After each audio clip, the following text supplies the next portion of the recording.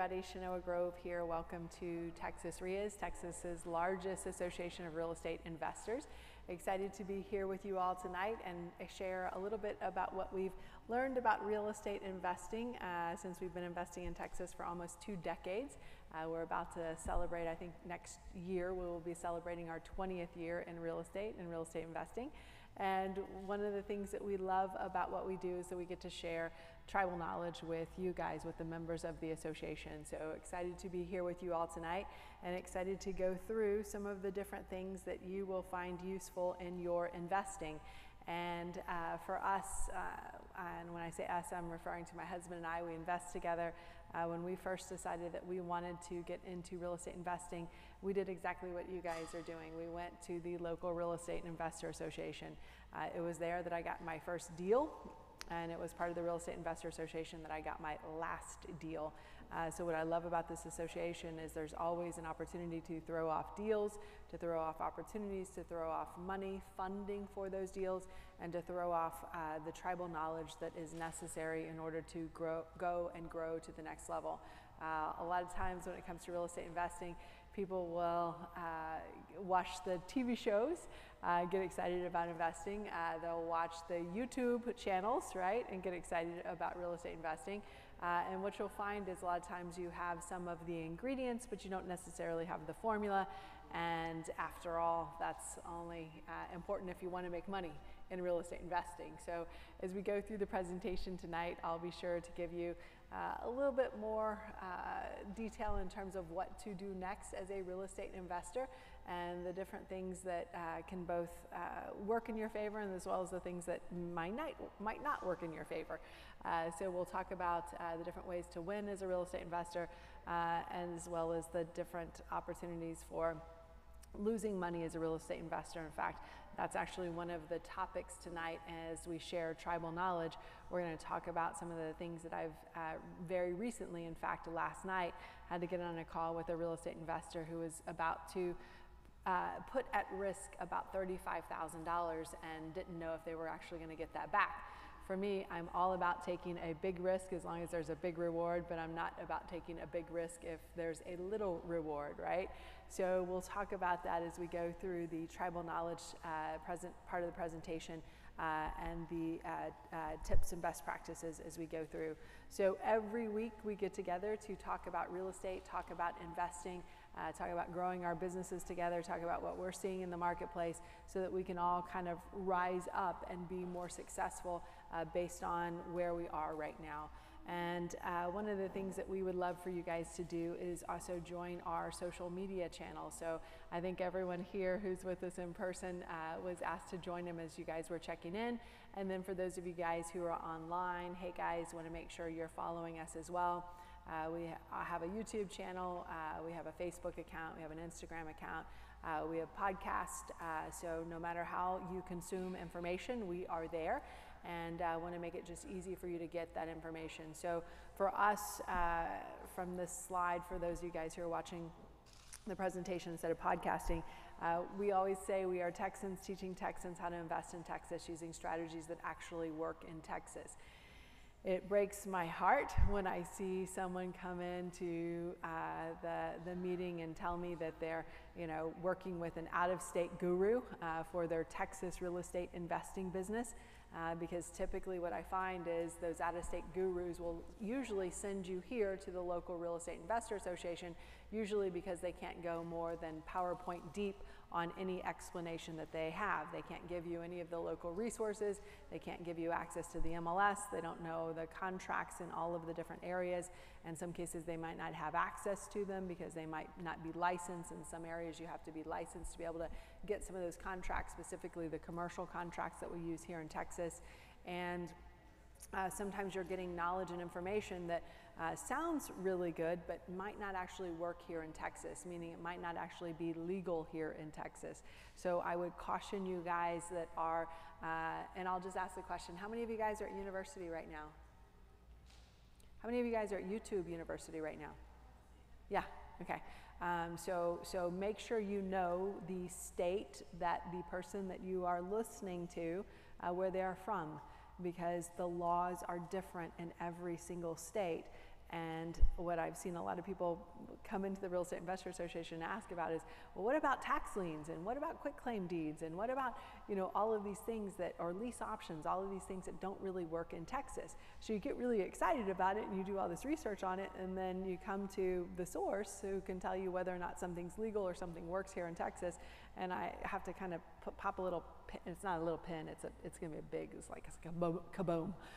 So I don't want that for you. I don't want that for any of you guys. So if you're interested in investing in Texas, you have to be surrounded by other people who also invest in Texas and have those resources so that you cannot be what I see a lot of new real estate investors doing, which is playing pin the tail on the donkey, which basically, you know, we put an eye covering over your face, spin you around about 10 times, give you a stick and say, go for it, right? That's usually not going to work out that well. So when I say, you know, follow our podcast or watch our YouTube channel, it's so you can get information about investing in Texas. Now, if you're not investing in Texas, I'm not the woman for you, right? I go very deep in my niche, and my niche is Texas. I understand the laws here. I'm also a licensed realtor and broker here in Texas, so understand all the contracts, and also have a great resource, great team of people who help support me in my business, because you can't do everything in your business, not if you want to grow and scale your business. So that's one of the things that we get to do here as part of Texas REIAs, to help you all be successful as well. So if you're interested in investing in Texas, you're in the right place. If you're interested in investing in other states, then I can't vouch for that. Just like I probably would not say, you know, come to me about advice and, you know, for investing in Utah, but I do find a lot of people from Utah come to Texas to give y'all advice, which is very interesting and a little bit disconcerting, but something to be aware of. So as part of Texas REIAs, I want to go ahead and play one of our commercials, since we Would you like to be a real estate investor in Texas? Come to one of our free local meetings to get access to free training, wholesale properties, capital, and power teams. Click on the link below to find a meeting near you and register for free. So I will tell you a little bit about our first meeting that we attended about 20 years ago. It was held at a local Mexican restaurant, and the price of admission was you had to buy a plate of tacos. And since then, the Investor Association has grown quite beyond that, but this is a great place to be able to reach out and meet other investors. We also have our Texas REIAs Facebook page. This is where networking happens in between meetings and all the time. So love to have you guys join Texas REIAs. It's a great site. You'll find deals there. You'll find funding there. Now, I can't vet and verify every single post that goes on out there. So I do ask that as you are investing, that you do your due diligence, because Warren Buffett's #1 rule of investing is what? Don't lose money. His #2 rule of investing is see rule #1. How do we make sure as real estate investors that we don't lose money? We do our due diligence. What does our due diligence look like? It looks like getting the correct ARV. ARV stands for after repair value. It looks like getting the correct repair dollar amount, so from a contractor, right? And it looks like doing a little bit of math. So one of the slides that I had up earlier is what we call our real estate maximum allowable offer formula. So for us, we typically use around 70% of ARV minus repairs. 70% of ARV minus repairs works perfect for your buys, fix, and flips, as long as they're under about that $400,000 to $500,000 price point. In Austin, where the price point is well over $600,000, can you afford to offer a little bit more as a percentage? And the answer is yes. The reason why you can do that is because your profit dollar amount is really high using that formula. So we typically make somewhere between 10 to 15% of the ARV, the after repair value. On a $600,000 house, that's somewhere between $60,000 and $90,000. Do you think you could offer a little bit more and still do pretty well as a real estate investor? And the answer is yes. But if you are investing in smaller towns, maybe an hour or an hour and a half south of here, where some of those prices might be in the $100,000 to $200,000 or the $200,000 to $300,000 range, you need to stick to that 70% of ARV minus repairs formula. If you're investing in an area where the ARVs are less than 100,000, again, your profit percentage is the same, 10 to 15% of the ARV, but your profit dollar amount is only about $10,000 to $15,000. So if you make a mistake, that might cost you all of the profit on that particular deal. So know where that formula will serve you, and also know where that formula might fail you, right? It's a good rule of thumb, but you still have to do the rest of the math, figuring out what the values are in terms of what the numbers are in terms of your closing costs on the buy, your holding costs all the way through, and then your closing costs once you go to resell that property. So one of the things that I see on TV is something that I like to call TV profit. So TV profit doesn't include any closing cost on the buy. It doesn't include any holding costs all the way through. It doesn't include any cost of capital. It doesn't include any property taxes. And here in Texas, we have some pretty high property taxes. It doesn't include insurance. It doesn't include several things. And when you go to resell it, the TV profit doesn't include the cost to sell, right? A 6% realtor fee, title insurance again, maybe a home warranty, maybe a survey. It doesn't include some of the extra or surprise repairs that you might have, or some of the required repairs that a bank might make a buyer do in order to be able to get the loan on that property. So I want to make sure that you guys aren't operating off of TV profit. And sometimes when you see someone operating off TV profit, they'll say, well, the ARV is 500,000, the repairs are 50, I've got it for 400,000, I'm going to make money on this thing. And it's like, no, you're not. You got to go much lower than that because of all of the costs on the buy, of all the costs in holding it, and all of the costs on the resale. So I want to make sure you guys go through your numbers, and I've got a slide that will help illustrate and demonstrate that as we go through the presentation as well. And I'm curious, how many of you guys are out there doing marketing? How many of you guys are out there doing marketing right now? Okay, one. Two, did you raise your hand as well? Okay, good. So marketing is the key to your business. Marketing is the key to any business, but especially when it comes to real estate. And you know, one of the things that I like to say is you know, if I just kind of give Coca-Cola as a demonstration. You know, if Coca-Cola, one of the most well-known brands in the world, is every single day, every single hour, every single minute, every single second, in every single language in every single country, except maybe Russia right now, but if they are advertising, right, you know, and they've got one of the biggest, most well-known brands, what do you think you are going to have to do for your little mom and pop brand? You're going to have to do marketing. That's going to be the key to your business and the key to a successful business. And that's one of the things that I see a lot of new investors not do, or not do enough of, or depend on other people to be able to do that for them. So for example, how many of you guys are in contact or thinking about working with a wholesaler? Okay, a couple of you guys, just two, okay. So wholesaler, I want to make sure you guys all have the wholesaler rules of thumb. There's two of them. Number one, they always say the ARV is here, and the ARV is really here. Number two, they always say the repairs are here, and the repairs are really here. So if there's this much delta, they basically squeeze out all of your profit. So a wholesaler will take all of the risk-free profit and their wholesale fee, and they'll give you all of the risk-full profit in actually taking the project to the finish line. And I will say that a lot of times I see new investors ignore this cognitive bias that there might be a conflict of interest on the person who's bringing me the deal. So they don't stop to think, well, maybe this person's giving me the wrong ARV, the after repair value, what this property will ultimately sell for when it's put back on the market. And what if this person's giving me the wrong repair estimate, right? And or the wrong time frame? What does that look like for me? So you have to realize that a wholesaler only gets paid if you believe those two things that they are telling you. And what I will tell you is that most wholesalers will, again, overestimate that ARV and or underestimate that that final repair bid.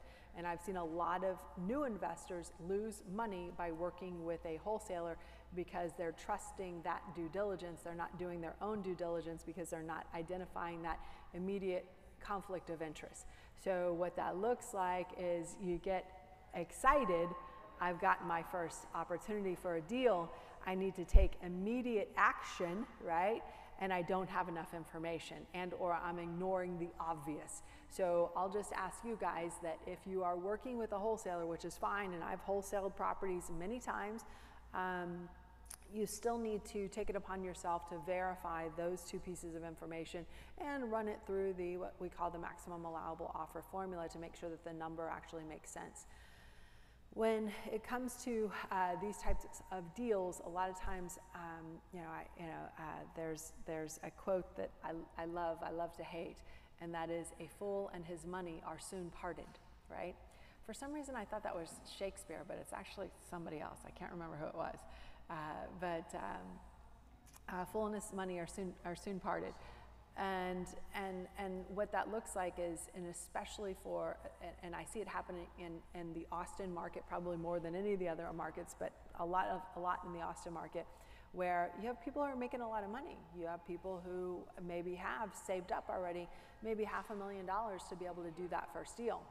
And they're not having anyone look over their shoulders. They're not having anyone coach them, mentor them, share with them best practices, or any of the tribal knowledge for both the things that, again, can go right and the things that can go wrong. So what I'll see is they'll find a wholesaler and they'll say, "Great, this is just like I saw on TV. I'm ready for my close-up, right? I got the house, let's go." And then they don't realize until they get to the finish line, oops, the numbers were all wrong and I've lost money on this deal. Welcome to real estate investing. So in order to make sure that none of you guys are a fool whose money is soon departed from you, I would recommend having someone look over your deal. Who's one of the best people that you can get to look over your deal before you buy it to tell you whether or not that deal is a good deal? A realtor or coach? Who? What else were you saying? Realtor? Who else? Lawyer? Who else? CPA? Who else? Investor? Who else?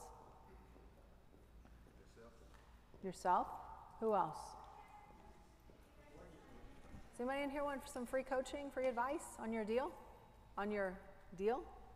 Who wants that? Who wants a little free coaching or free advice on your deal? Yeah, I'm only talking to you and you. Thank you for playing. I appreciate all the rest of you.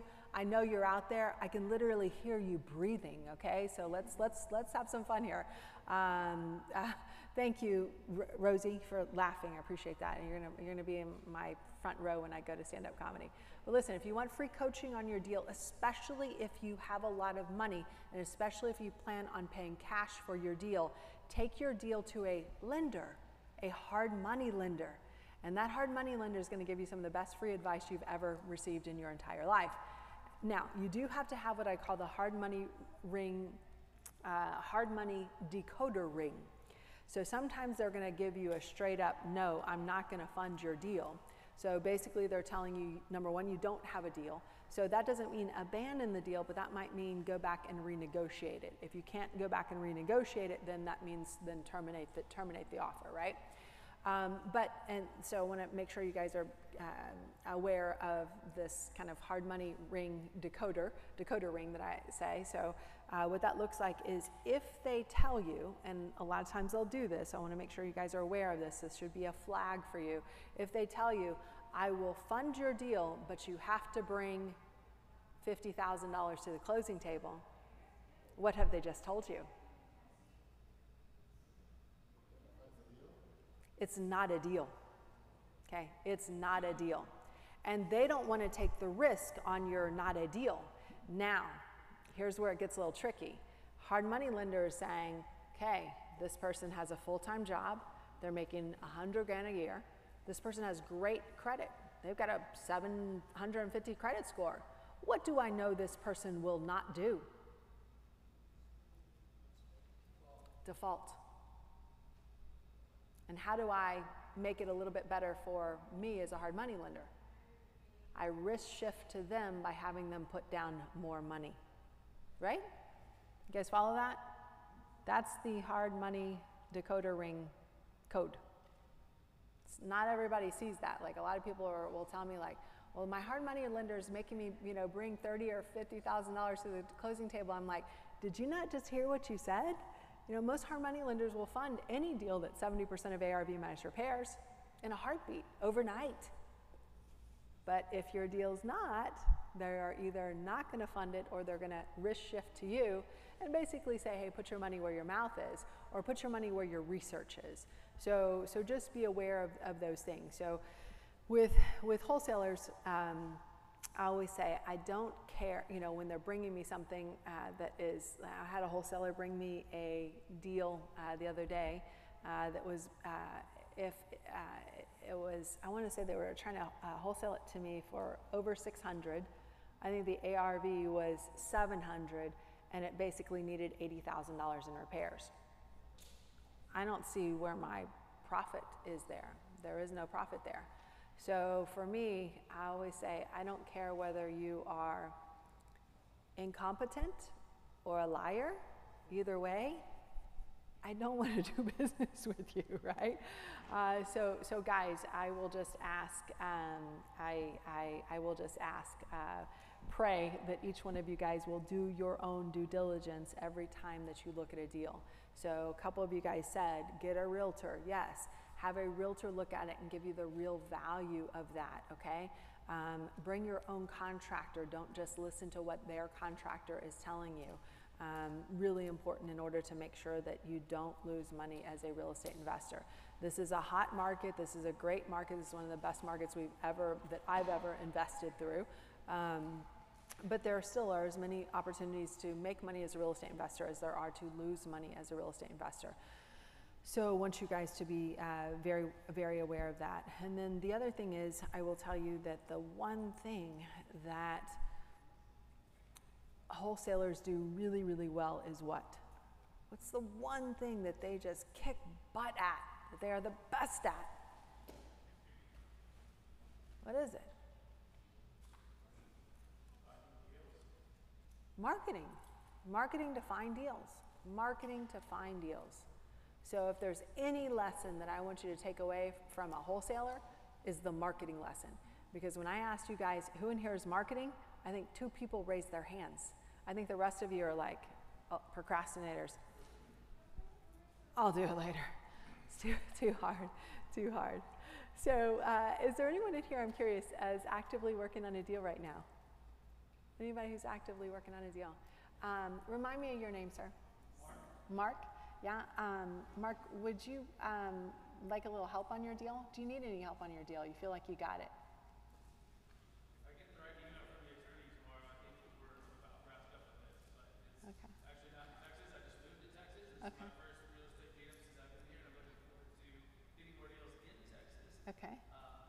But to answer your question, absolutely. If we don't get to the closing table in the next 2 weeks. Where is the property? I'm curious. Gulf Coast, Mississippi. Will you walk over to the microphone if you'd be open to that? On the Gulf Coast of Mississippi. Is that where you're from? That's correct. Okay, awesome. Well, let me see if I can get this set up so we can get you on camera here too. That's a bonus. That's included. So, yeah, you can fix your hair. It looks good. Yeah, it looks good. Yeah. I'm ready. So tell me what. So it sounds like there's a little hang. It sounds like there might be a little hair on the deal. There's been a lot of hang-ups. It's been going on for 8 months. It's my first large commercial-ish type of property, small RV park, self-storage shed, have a background in single-family homes on the coast, and girlfriend and I just moved to Austin, so looking forward to spreading my wings here. But got to wrap up that deal there in the meantime, and waiting on one of many pieces to fall into place so we can get to the finish So line. I just want to read you a little headline that I saw today in the Wall Street Journal. Commercial real estate shows signs of cooling. This sector is being disrupted by rising interest rates that are already causing some deals to collapse. and it shows the commercial property sales volume change from a year earlier. And this is the first quarter where the number is inverted. So I'm curious, funding. How does that Creative look? funding, owner financing. Owner financing, wonderful. What's the rate on that? Depending on what piece we're talking about, there's about 3 different parts to it and owners and pieces to it. The most interest we're paying is 5% above prime, which just got raised to 9% in total. Okay. And your deal still works at that number? Yeah. Okay, Yeah. okay. So that's why I was reading that article today, because I think a lot of investors are going in slim, and as those rates start to rise, it gets more slimmer. For sure. And I'm sure if you had closed on it 8 months ago, before you found all the hairs on the deal, it probably would have been, at least 2 points lower, right? Which Better, does make absolutely. a difference. Which does make a difference. Are you syndicating that deal, or is it just you? Okay, wonderful. My brother and I, equal partners. Okay. So would you care to share some of the hairs you had to take off that deal? I don't know how much time we got. Just share one. The short of it is 2 separate properties owned by 3 different people, and having to get into 2 different attorneys for us, and 3 different owner financing arrangements. And 8 months later, we're real close to inking it. So it'll be worth it when it's done. Okay. But that's the hassle you go through to find deals, and we are certainly earning our equity on this project, to say the least. So is it a value play? So you're going to be making improvements, raising the rents? Yeah. Yep. Okay, good. What's the occupancy on it now? About half. Wow. Okay, so there's a lot of opportunity there. A lot of opportunity. And then is the net operating income and your purchase price based on that 50% occupancy? No, they're based off of almost completely irrelevant things. Okay, well that never happens in real estate. Rarely. That's why we're still at it 8 months later, trying to get it to the finish line. Okay. Well, thank you for sharing. I was just kind of curious. So I will tell you that, and I think we are probably cut from the same cloth, and the thought process that the best deals for us are the deals with the most hairs on it. So think of it as like and this is going to sound gross and unappetizing, but think of it as like a hair in your hair in your cheesy fries, right? That's like, but if you're able to dissect it, right, in a way that doesn't pollute the entire dish, and there's maybe a $500,000 payday at the end of it, then guess what? You're going to figure out how to dissect it. There's also a lot of opportunities when you have something that's only at 50% occupancy to create that value play, to be able to bring that value up, to go back and resell it after a term of anywhere from, most commercial projects are 3 to 5 years, but some of the self-storage can go a lot faster just because you can turn those units much faster. And it's different than, say, for example, an apartment complex that does take that longer period of time. So well, thank you thank you very sharing. much. I appreciate that. Got to pick those hairs out and keep eating. I think that's the key to what you are saying. Pick those hairs out of the cheese fries. Yeah, so I mean, it's funny, I was talking to a young investor this past weekend, and when I say young, he was 10. And his entire, so his mom, dad, him, and his sister, and he was talking about one of the fix and flips that his family is working on, and they kind of showed us the before picture and they showed us the after picture, and he kind of commented, it was the worst smelling place, I've never, cat pee and dog, I just, like, every single thing, putrid thing you could think of. And my husband leaned over and he said, son, that's the smell of money. Let's go get it. So guys, I do want you to be aware that for us as real estate investors, we typically don't get the pretty house, right? We typically don't get the house on the perfect street. We typically don't get the house with the most street appeal or the best layout, right? we get, you know, a dumpy, you know, hoarder or extreme collector house. That's the euphemism now for hoarders. I thought that was really cute. So we get those extreme collector houses as real estate investors, and that's one of the fun things that we get to do, but that's also one of the challenging things that we get to do. So for us, the folks that are able to make money as real estate investors are the ones that are able to overcome some of those different obstacles. And I want for all of you guys to be able to overcome those different obstacles when they come up, because they're solving easy problems, that's not where the money is at. It's solving the very complex problems.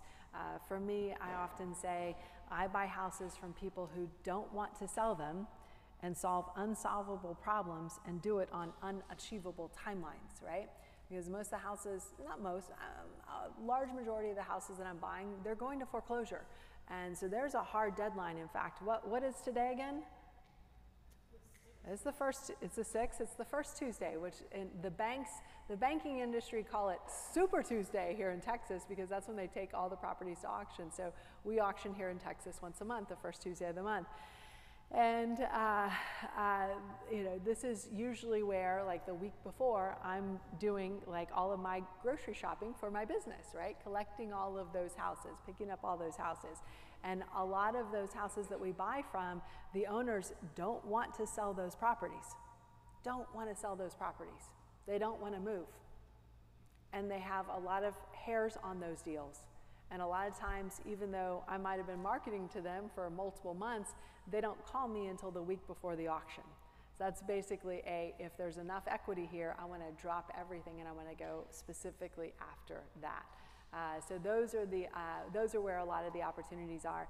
I've got some slides on here that are playing as well that talk about some of the different marketing strategies that you can use as a real estate investor. And one of the things that we love to share with the members of the association is our real estate investor blueprints. So we actually brought some with us. These are 3-foot by 2-foot blueprints that go through some of the 272 different things that we've learned about investing as we've been doing this for almost 2 decades. So this is something that we get to share with the members of the association to help help them break out their personal business plan. So it goes through number 1, the marketing, number 2, the different strategies that we use as a real estate investor, number 3, the sales and negotiation part of this business. So if you are not comfortable with that, you got to get comfortable with that. It goes through the analysis and the due diligence to make sure that we don't lose money. It goes through all of the different funding options. How many of you guys knew that you could buy properties in your self-directed IRA, old 401k turned self-directed IRA? So for us, that's how we own several of our rental properties. We do loans out of our self-directed IRA. We own shares of commercial assets in our self-directed IRA. And then the last portion of that blueprint goes through the operations side. So it goes through you swinging your own hammer in your business to you hiring somebody else to swing that hammer for you. So I'm curious, how many of you guys are in a corporate America job? This is the interactive part. Really, none of you guys work at all. Really, okay. How many of you guys want to leave that corporate America job? Okay. You still have your tie on. Let's loosen up. Yeah, let's get it off. I can cut it off for you. I work from home, but I don't know what the attire would be. Okay, so what is your name, sir? My name's Jared. Jared? So Jared said, I worked from, Jared's wearing a tie for those of you guys who can't see him. So he said, I work from home, but I didn't know what the attire tonight at the Real Estate Investor Association meeting would be, so I wanted to, look sharp. My mom says it's always best to be the best one dressed than to be the most underdressed. Your mom is right, to be the best dressed. Can your mom talk to my son? Because right now, at 13 years old, we're not communicating super well. No, but seriously, you'll know, I'm just trying to just kind of spy the audience. You'll know the real estate investor is the guy typically in the Hawaiian shirt, because every day is a Hawaiian shirt day. So that's the fun part of being a real estate investor. But I will tell you guys, my guess is, and you guys are not being super interactive with me, which kind of bums me out, but I will ask this other question, which is, how many of you guys are super stoked and looking forward to, like, I can't wait to get into this, my first fix and flip, and I can't wait to swing my own hammer and take down some walls and tear some stuff up and then you know, put some stuff back and then paint some stuff and then, okay, wow, okay, about half of you guys raised your hand. You're all wrong. You're all wrong. But I know where you're going. Like, it feels like, you know, especially if you're, you know, working in a cube or at home all day, right? It feels good to, like, tear something down. It feels good to build it back up, right? I thought that when I first started investing in real estate too. In fact, one of my first capital expenditures as a real estate investor was a trailer that I used to haul stuff off. As a young real estate investor, 20 years ago, I've made more trips to the city dump than I care to admit, okay? And literally, like, my trips to the city dump, like, my husband's in the back of the room, this is when we were dating, he'd always take me to the nicest places. So literally when we were leaving the dump, like, you know, it was like, we're just like throwing the gloves out on the way out, just didn't want any more of that.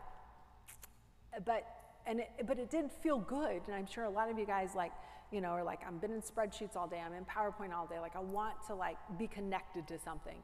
It did feel good, but at some point, we both realized that feel-good emotion from, like, tearing stuff up and getting stuff done was costing us in our ability to scale our business. So when you are doing everything, you're not going to be able to grow the business. You're only going to be able to do probably 2 projects every year. 2 projects every year, if your average profit's $60,000, $120,000, I don't know if for many of you guys that's going to be enough to push the needle, right? Hold on one sec. I don't know if that's going to be enough to push the needle for you guys. Some of you guys may say, I'm making 60, so 120 sounds great. I'll go ahead and do it all myself. But at some point, you're going to realize that you're getting in your own way. You're stopping your own ability to be able to grow and scale your business to something that is not just incremental and arithmetic improvements, but really, truly geometric improvements. So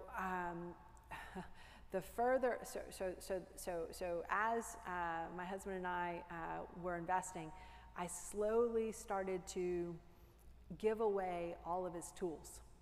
So we have a 3-car garage. For years, I could not park in a single bay of the 3-car garage because it was all filled with tools. Now, some of you guys are, like, salivating, like, you're like, I can't wait to meet this guy. He sounds like the coolest guy ever, like, you know, all those tools, right? Well, all those tools were getting in the way of us being able to scale our business. All those tools were having us doing minimum wage activities like going to the dump, right? Cleaning out a house. So for us, what we realized, and Phil, I'm going to need you up here in the next couple of minutes. What we realized is that us being, you know, us having a feel good about doing all the work ourselves was getting in the way of us growing our income in a geometric way, right? And really pushing the dial, really moving it to something that we were proud of growing. So I want you guys to kind of learn from our lessons and get that high of, you know, doing that over on your first deal, and then move on to do something that's going to have that's going to be so much more impactful. So that is my hope for you guys. So thank you all for watching and listening, for those of you guys who are online.